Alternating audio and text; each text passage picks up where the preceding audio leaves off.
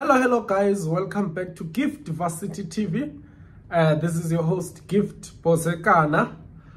So don't forget to subscribe, guys. Please subscribe, like this video, thumbs up, and don't forget to subscribe again. We are on our road to 100,000.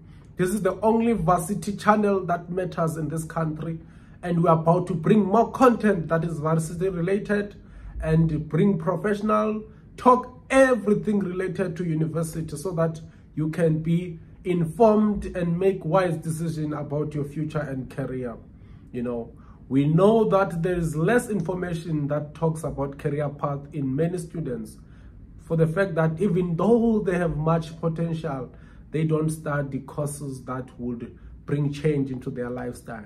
So I'm here as the source of that information, try to do some research. I'm not an expert in these things, but I'm just gathering some information that will help a certain student decide on their path that they want to take, right? So now, today we'll be focusing on civil engineering, right? Becoming a civil engineer, yes, right?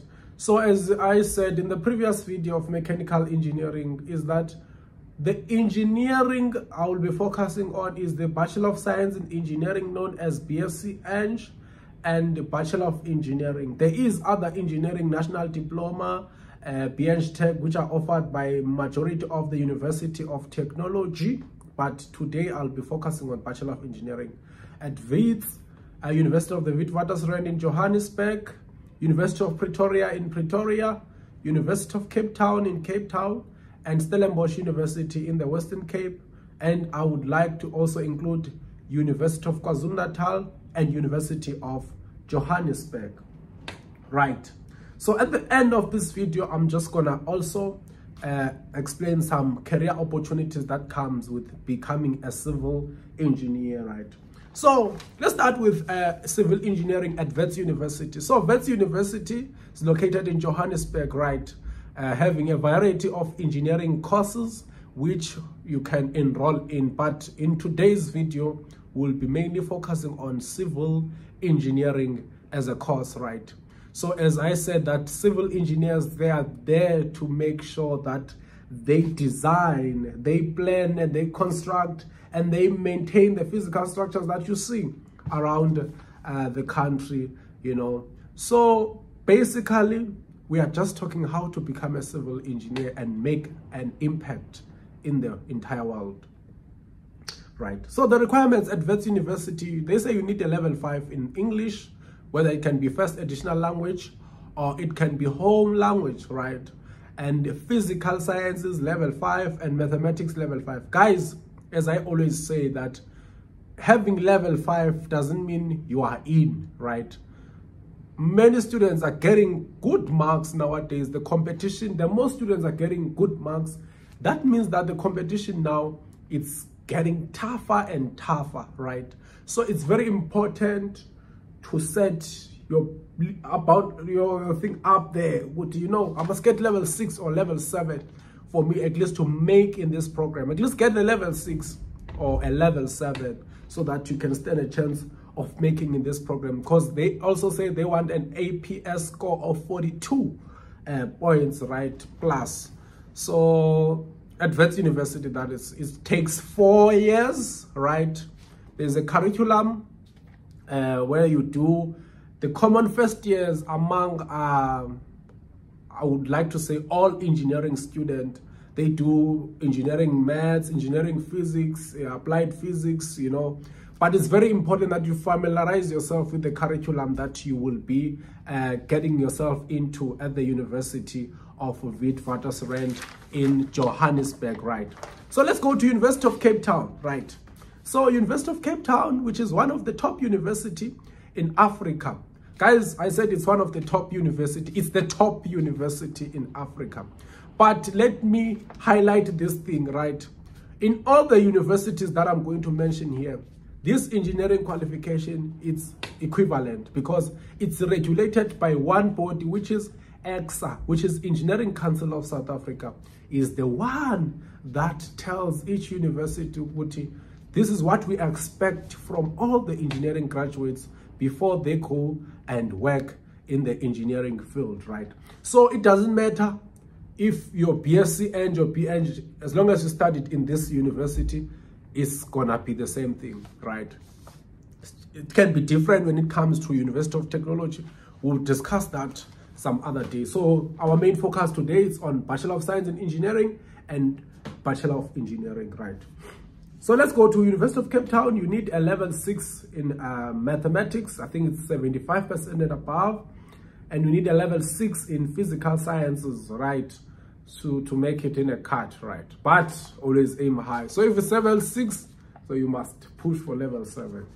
Then we go to University of Pretoria, where you need a level 6 in maths and a level 6 in physical sciences and a level 5 in English, or which is first additional language, or which is this thing home language, right? Then also the University of Pretoria, there's a program called Engage, where there is an extra year. You know, there is an extra year.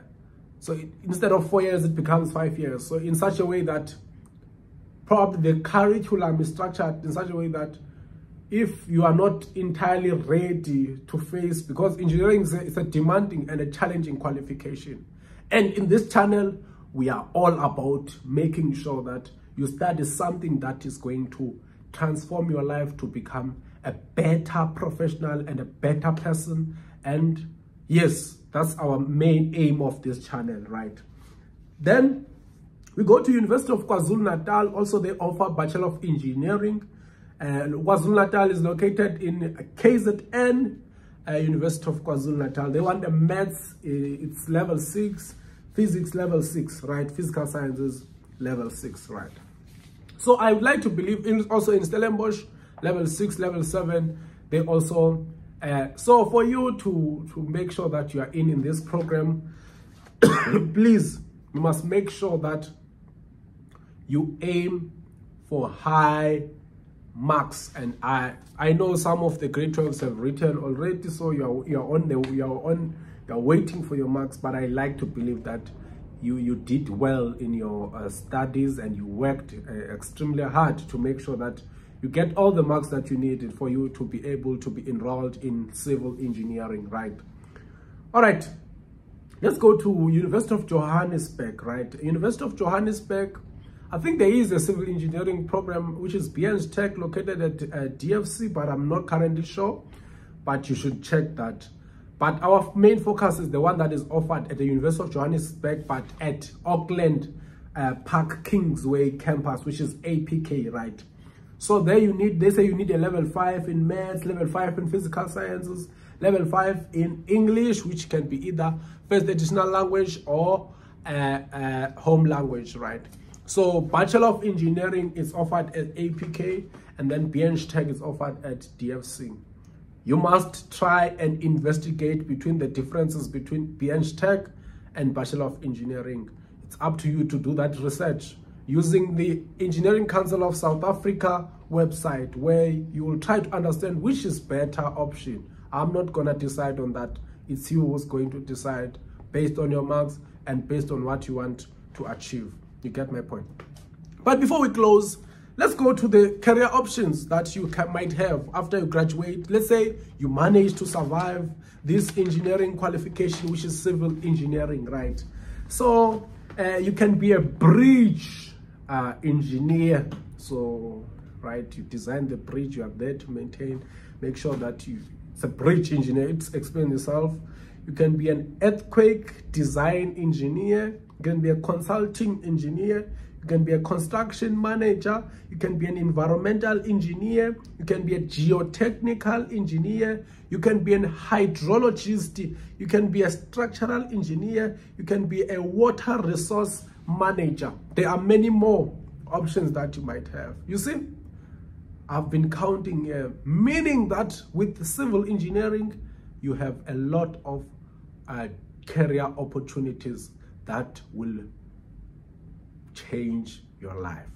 I have came across civil engineers, and there is not even a single one that is poor, and they're doing well.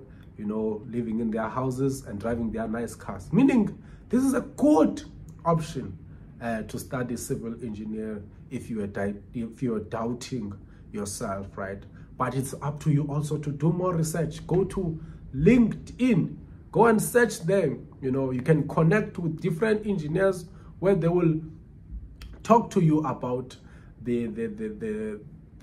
how to become an engineer and all of the stuff. But it takes 4 years after you graduate, after I think you register with EXA and all of the stuff, and then you go to an internship. I don't know, but yes, at the end you will become a professional engineer. To all the aspiring future civil engineers, I say I wish you all the best, and indeed I hope that you will still focus and work hard even at university, or even if you are planning to transfer to engineering. I'm sure that, you know, that is the best decision you are going to make, right? Guys, don't forget to leave a nice comment and subscribe. I wish you all the best. Thank you so much for watching till this time. Bye bye.